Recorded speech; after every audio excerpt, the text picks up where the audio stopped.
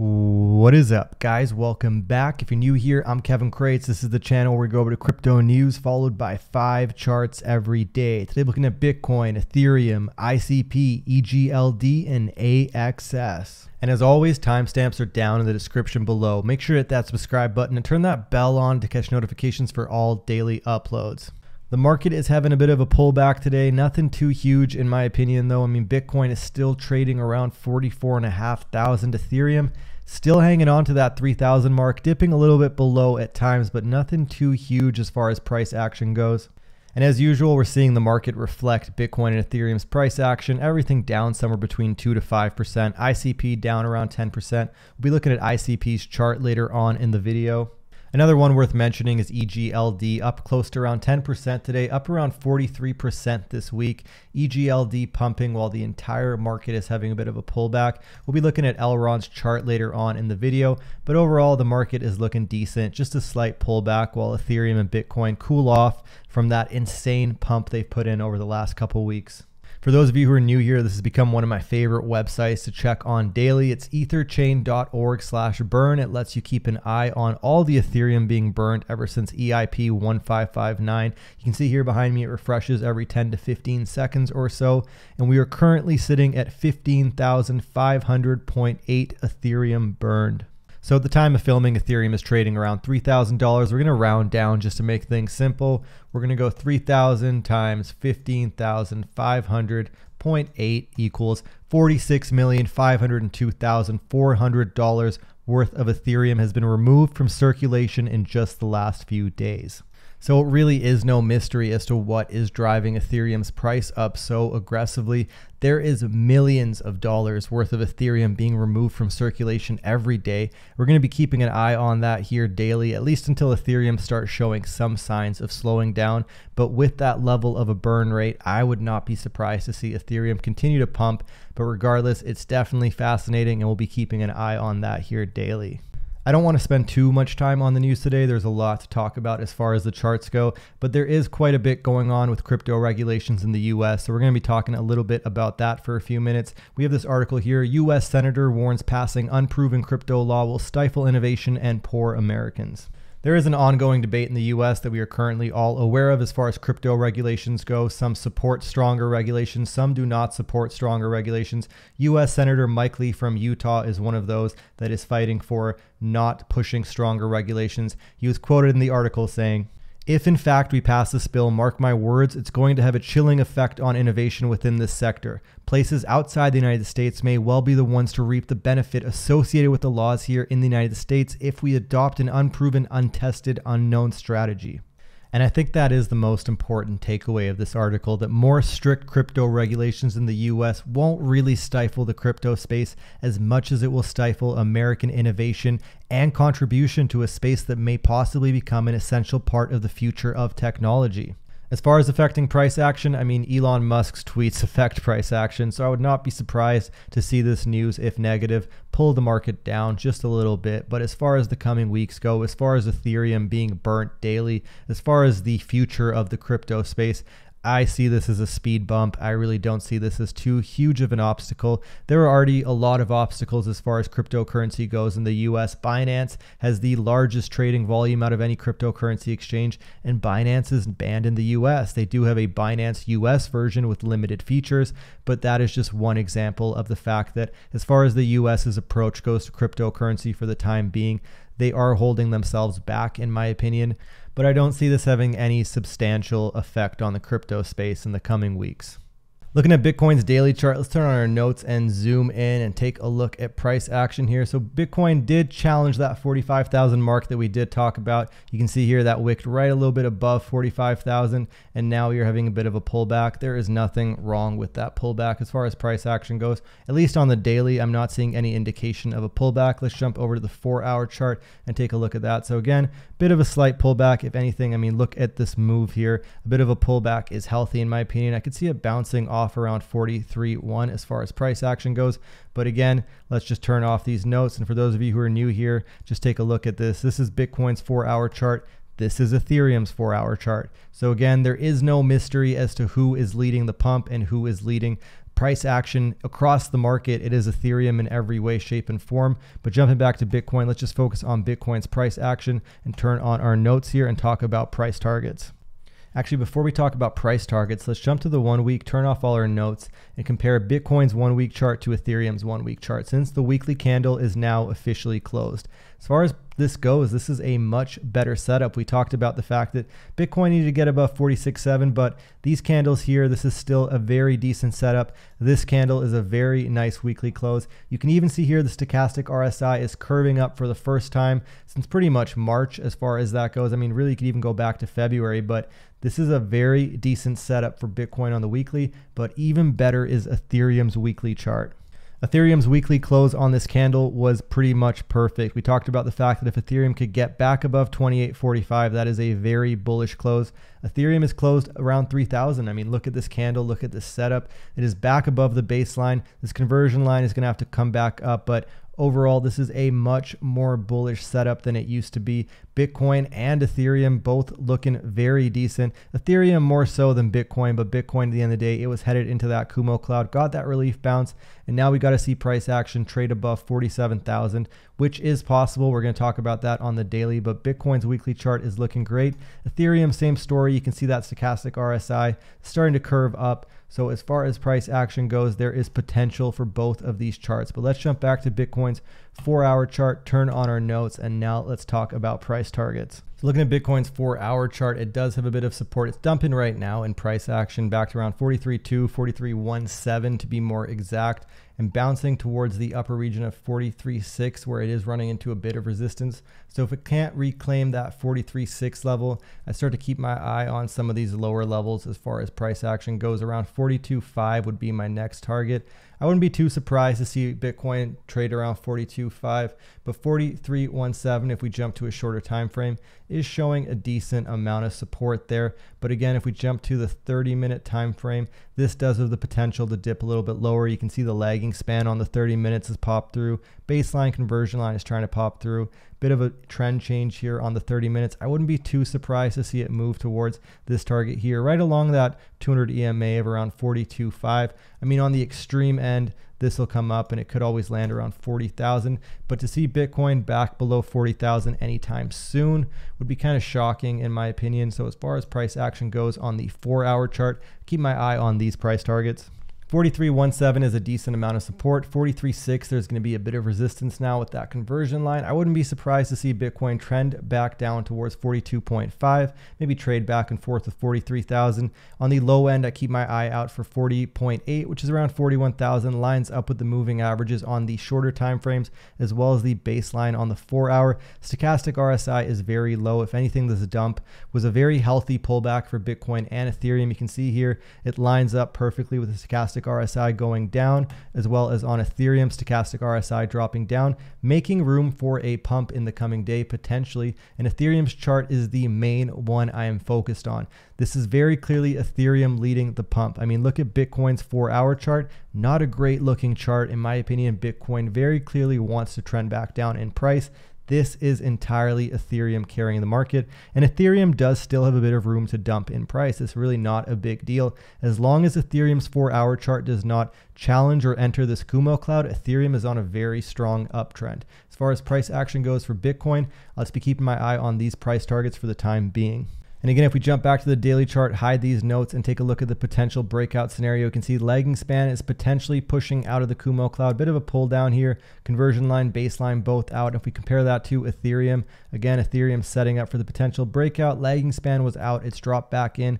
They could potentially always drift down in price. I mean, just because the breakout scenario is there does not guarantee it's going to happen, but a bit of consolidation in this area on both these charts before a potential breakout is very normal. So as far as price action goes, we keep our eyes on potential breakouts and potential pullbacks. If it does consolidate in this area, kind of bounces between 42.5, 43,000, maybe even dipping down to 40,000 at one point, that still leaves the room for a breakout towards 48.7, and again, a challenge of around 45,000, which is now the resistance level. As far as pullback targets go, it's pretty straightforward. We'll be keeping our eye on 43.6, which it already has dropped below, but that's going to be resistance now. Below that, we'll keep our eye on 43.1. Below that, 42.5. Below that, I keep my eye on 43. 28,000, and on the lowest end, right around here, right around that level that we've talked about for quite some time, right on that moving average around 38.7 for Bitcoin. Looking at Ethereum's daily chart, Ethereum, in my opinion, still looks very primed for a breakout. I mean, look at this conversion line. Baseline have popped out. Lagging span popped out, popped back in. Maybe that's because of Bitcoin, or maybe it just needed to cool off after all of this movement. But Ethereum still looks decent. I mean, don't get me wrong. It could always trend down in price. If we jump to the 4-hour chart, the 4-hour chart is my main indication of what is going on with Ethereum. As far as the 4-hour chart goes, as long as Ethereum doesn't approach or challenge this Kumo cloud, price action looks great. I mean, this is around when Ethereum was around 1790, 1725 on the low end. Actually, went as low as around 1714. But as far as price action goes, Ethereum still looks great. A bit of a dump in price is really not a big deal. As far as the lower time frames go, if you guys follow me on Twitter, you know I tweeted this morning, and it looks like it's about to hit. Ethereum on the 30-minute time frame, ever since around July 20th, has been riding this 200 EMA and never really dropping too far below it. This area here was just right after the hard fork. But as far as price action goes, it looks like it's about to hit that target that I tweeted this morning, that just right here on that 200 EMA, where I'm expecting a good bounce from Ethereum. But the only thing that I am kind of concerned about is this area here. Actually, I guess it did do a bit of a red twist in the Kumo cloud. Is there, well, I mean, it looks like it's about to hit my target. We might catch this live on video while we're recording this. Yeah, it's pretty much 100% about to hit my target. So Ethereum should bounce off the 200 EMA here. We'll come back to this 30-minute chart in a moment and take a look at it. But as far as Ethereum goes, I'm keeping my eye on the 4-hour chart. As long as it doesn't enter or approach the Kumo cloud, Ethereum, in my opinion, is still on a strong uptrend. The other time frame I am keeping an eye on, the 30-minute time frame, I'm keeping an eye on that 200 EMA, which we are seeing a bit of a bounce now, but that's not a guarantee that prices might not trend lower from there, because if we jump to the 15-minute time frame, similar story, different price targets. If we zoom out here on the 15-minute time frame, you can see here July 20th, price shoots up, rides that 200 EMA, but at times dipping to the 600 EMA, shoots up again, hits that 600 EMA, and here we are now, prices below that 200 EMA, with the possibility of a drop to this area of around 28.34, which, if we jump over to the 4-hour time frame, does line up with this baseline. So that is still a possible pullback target if that 30-minute 200 EMA price target does not hold. But a drop to 28.34 again is still not a big deal as long as it doesn't approach the Kumo cloud on the 4-hour time frame. A drop to 28.34, right where that baseline is, if anything, is pretty normal as far as price action goes. So let's jump back to the 1-day chart and talk about the breakout potential. If prices do trend up, I'm still watching that price target of around 31.87, which it did challenge, but it did not quite get above. But above that, in a real breakout, I'd be keeping my eye on the price target of around 35.64. But if we jump over to the 30-minute chart, because I believe it's bounced off my target now, you can see here, yeah, it's bouncing off of that 200 EMA now. But my only concern is that 15-minute chart we just talked about, because if we look at the 15-minute chart, that doesn't quite make sense, and this price target does make a bit more sense. Now we should see maybe a possible bounce here, but if we jump to the 45-minute chart, that is where it makes the most sense. So this price target lines up with the 15-minute chart, but the 30-minute chart, we're gonna have a potential bounce on the 200 EMA, but I still would not be surprised because of the 15-minute chart dipping below here to potentially end up around 28.34. And if we look at the 45-minute chart, that makes the most sense, because if we zoom out on the 45-minute chart, July 20th, we have Ethereum started trading around 1750, and on the 45-minute chart, it never dips below the 200 EMA, which would be around this price target here of, once this comes up, this is going to be the 200 EMA here, so around 28.50, 28.45, which lines up on the 1-day chart with the bottom of the baseline, which makes the most sense. So I would imagine, sorry, not the baseline, the conversion line. So I'd imagine a pullback to around 28.50, 28.37, but a possible bounce right now around 29.22. So yeah, let's go with those price targets because they make the most sense in my opinion. As far as a pullback goes, if we turn off these notes, a drop to the conversion line is still very bullish, especially on a move like this. Probably drop to the conversion line, consolidate here before pressing back up. But again, there is the potential for it to drop to these lower price targets. But I imagine we should get a nice strong bounce at around 28.37, 28.51, because if we jump over to the 30-minute chart right now, we can see here we didn't quite get that bounce at the 30-minute. So then it does make sense on the 45-minute. We're headed down to that price target there on the 200 EMA around 28.37 to 28.51. So if we jump back to the 1-day chart, price targets for Ethereum, pretty simple. Is potential resistance now at 29.22. It might catch itself, press back up to that area, but as far as pullback targets go, it's now dipped below 29.22. So my pullback targets make more sense around 28.51 to 28.37. On the low end, I'll be keeping my eye on 24.62. 29.22 is now a bit of resistance, but I wouldn't be surprised to see it trend back up in that area sometime soon. As far as breakout targets, as long as it can get back above 31.87, it does have the potential setup here to shoot for 35.64. Pullback targets though for the time being, since it's around 2900 now, we'll leave this 29.22 out of the discussion. Keep my eye on around 28.51 to 28.37, and on the lowest end I keep my eye on 24.62. Looking at ICP's daily chart, let's zoom in here and turn on our notes. ICP's daily chart is a little messed up. I mean, ICP has not been around that long, and as far as price action goes, I'd imagine that straight downward trend on the daily chart kind of messes up a lot of the information on the daily chart. But if we zoom in here, turn on our notes, what we can see is that ICP has managed to push into the Kumo cloud. Not just that, we are seeing for the first time on the daily this Kumo cloud twist over here that ICP could potentially work its way into a bullish scenario. You can see right here a little bit of a green twist, not a huge one, but that does set up the potential for a possible push up in price and breakout for ICP. If ICP can manage to get above $67, it does have the potential to shoot for around 83.96. Now, if we jump to the 1 hour chart, we can get a bit more information. You can see here that ICP has managed to push up in price with a nice impulsive move, and it does have a decent amount of support around 53. It could drop anywhere from $51 to $47. Still all decent, still decently bullish. Around 43 or below, I would get kind of concerned that maybe ICP is going to be trending back down towards $37. But if we jump back to the 1-day chart, zoom in here and talk about these price targets. So price targets on the daily chart are pretty straightforward and pretty much in line with the 1 hour chart. It's got to get above 67.9 for the potential to shoot for at least 83.9 or above. Pullback targets, it does have a bit of support around 53.9. Below that, I keep my eye on this price target here, which lines up with the conversion line around 51.16. Below that, I keep my eye on this price target here of around 46.37, which lines up with the baseline, and anything below 43.76 and ICP could potentially be headed back down to the bottom of the Kumo cloud, where I'd be keeping my eye on 43.7, on the low end 39.54. But the initial pullback targets I keep my eye on are 53.9, 51.1 and 46.3 for ICP. Looking at Elrond Gold, EGLD's daily chart. If we turn on our notes from last time we talked about EGLD, Elrond is looking bullish. The entire market seems to be in a bit of a dump.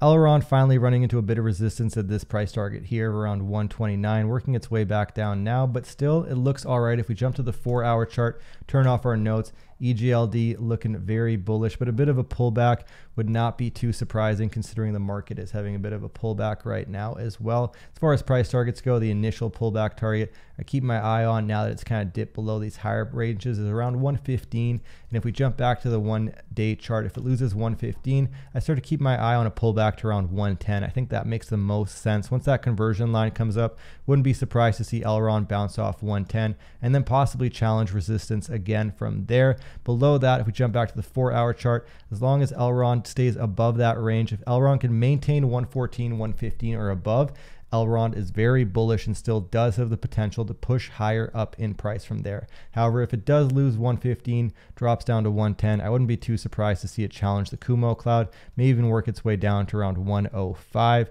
And then from there, it does have good support around $95, $96. We see it trade there before, but as far as price action goes, as long as it can maintain 114, 115 or above, EGLD is still in a position to push back to resistance and try to retest 129. If it loses 114, I keep my eye on a pullback to around 110, and below there I keep my eye on 105 to $95 for EGLD. Looking Looking at AXS's daily chart, AXS had quite the interesting day yesterday. Let's turn on our notes from last time we talked about AXS. Actually, let's keep the notes off for a sec here. AXS on the 1 day is looking very bullish. You can see here price action trending along that conversion line and does have the possibility, in my opinion, to shoot back up to these high prices. If we jump to the 4-hour chart, yesterday AXS out of nowhere jumps from around $40 to $47, and it is having quite the pullback. And right now, let's jump to the 1-hour chart, and you can see here putting in these absolutely insane 1-hour candles. Depending on how high this gets, that'll give us some indication as to what direction AXS is going in. It might not get as high as last time and keep trending sideways in this higher range, but in my opinion, if we look at the 1-day chart, AXS is potentially setting up, in my opinion, to push higher up in price.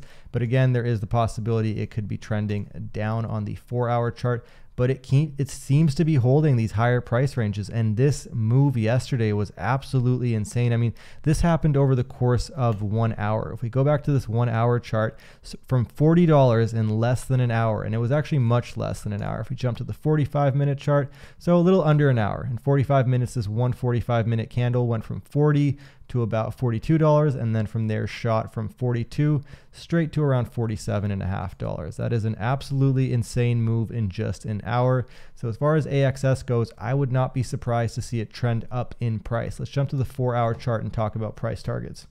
As far as price targets go, I still would not be surprised to see AXS go a little bit higher in price. Stochastic RSI is low on the 4-hour. Stochastic RSI is very low on the 1 day. I think AXS does have the potential to shoot back up to these high price targets of around 53.7 or above. On the 4-hour chart though, this aggressive of a move, as long as it stays above $40, which it has done. I mean, around here, it did look like AXS was potentially about to dip below $40, which would push it into this lower range that we talked about, which is around $37 to $40 and trading in there like it did about a week or so ago. But AXS is maintaining that higher range with that massive move above $40 to around $47, and AXS, as long as it can push out of this Kumo cloud. So we do need to see AXS get back above $45, but AXS looks very potentially bullish. And above all, it's the 1 day that's giving me the indication that AXS does want to push up in price. You can see here, even with this massive move, it never really dropped back down to the baseline. It's just riding that conversion line. So as long as AXS stays above $40, it is very bullish. If it drops to $37, not so bullish, but it still is decent above $37. 33 or below is where AXS is showing signs that this pump may be finally coming to a bit of a pull down and lower consolidation. But it stayed above 37, it shot back up above 40, it's holding above 40 strong.